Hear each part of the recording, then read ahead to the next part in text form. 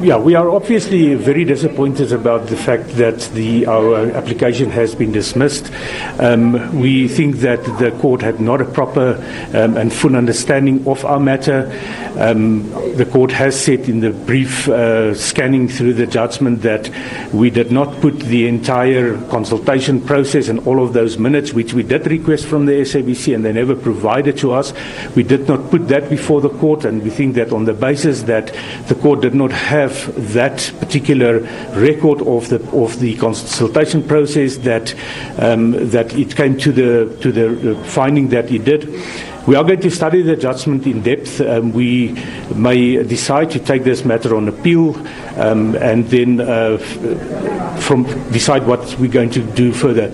This is not the end of the road for SABC employees. This is only in terms of the process that has been followed. We, in any event, have got what we wanted, and that is further consultation, which is currently busy happening. We wanted those dismissal letters to be withdrawn. We think that it is incorrect in law, where there was an implementation before the consultation process was exhausted, that those implementations has not been reversed. So once we are not satisfied with the outcome of this process, in other words, if any people will lose their jobs, and we are not satisfied with how the process has proceeded, and there are no reasons in our view for those dismissals, we will most certainly be back in the Labour Court, and we will again be here to protect employees' rights and fight for fairness and justice. So what does this mean for the 400 workers at the SABC who have received those retrenchment letters? Does this mean that the SABC can now continue with the retrenchment process, or is that still right now on a hold? Well, according to the SABC, those letters or those dismissals has been suspended. That was exactly one of the complaints that we had, was that you cannot simply suspend those letters and not reverse what you've implemented as is required by the law. So for them, as it has been suspended, it means that it will not have no effect at this point in time. But as I said, at the end of that process, we hope that we can persuade the SABC otherwise to not proceed in dismissing those particular employees, and we are going to do our best in this process. And this is only now that the SABC has started to properly consult, where staff input are being taken into consideration, and they're having an opportunity to make input. When it comes to your appeal, you say that you will study the judgment in depth, and you might even take up this option of appealing. What will that appeal entail? Well, we're of the view that the judge has not had a proper understanding of our case, that our case should have not been dismissed. We are of the view that it is technically incorrect in law when there is an admission on the side of the SABC, or there was no denial on their side, that they have not consulted on those issues of selection criteria. So technically, the ruling should have been that the SABC must undo what they have implemented. So in terms thereof, we are going to study that the judgment, and we will then decide whether we are going to appeal this particular ruling of the Labour Court, or whether we are simply going to we are in any event going to proceed with the consultation process. But if we want to seek to have those letters being reversed. And how is that consultation process right now with the SABC? I know that before you complained saying that there was no consultation before these retrenchment letters were given to their staff. How has the SABC been right now in terms of consulting with you during this process?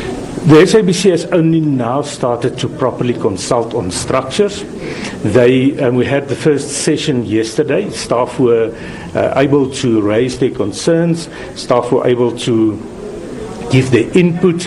In fact, there was an agreement that staff will be given an opportunity to make submissions on those questions that has been raised and the proposals that has been put forward in yesterday's consultation meeting. There's been 3 other ones scheduled for today. We are satisfied at this point in time on how that consultation process is going ahead. This is what we have been asking all along from the beginning. And we think that it was utter bad faith on the side of the SABC. Every time that we enroll the application, they extend. They say they're going to consult, and then staff are issued with termination letters. When we re-enroll the matter, suddenly there comes a letter that says we are going to extend, or we are going to postpone these termination letters and consultation.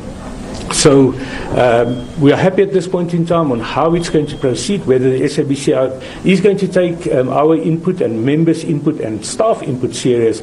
That needs to be seen. Okay. And I was just saying that, do you see retrenchments being averted at this stage at the SABC at all? If we are looking at, the situation the way it is there a way that we can actually avoid retrenchments? Because we heard from the arguments last week, the SABC's legal representative saying that even if this suspension process, which is taking a month in terms of consultation, is lifted at the end of December, we are likely to see retrenchments. Those who have been issued with letters still will be may be issued with letters.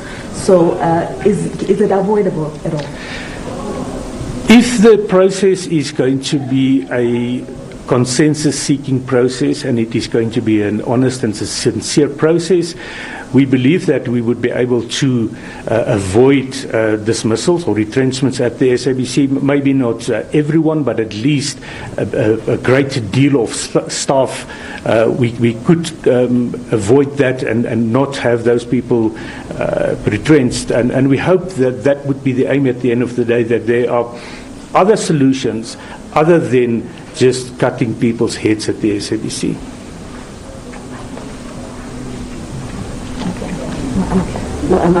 Thank you very much. Thank you. Thank you. Thanks so much. Very disappointed, Hannes Buisson there of Bemawu, following that result from the courts, saying this is not the end of the matter. They're still unhappy with the SABC's implementation of a process before it has been thoroughly exhausted. I imagine it's a conversation we'll continue having throughout the day.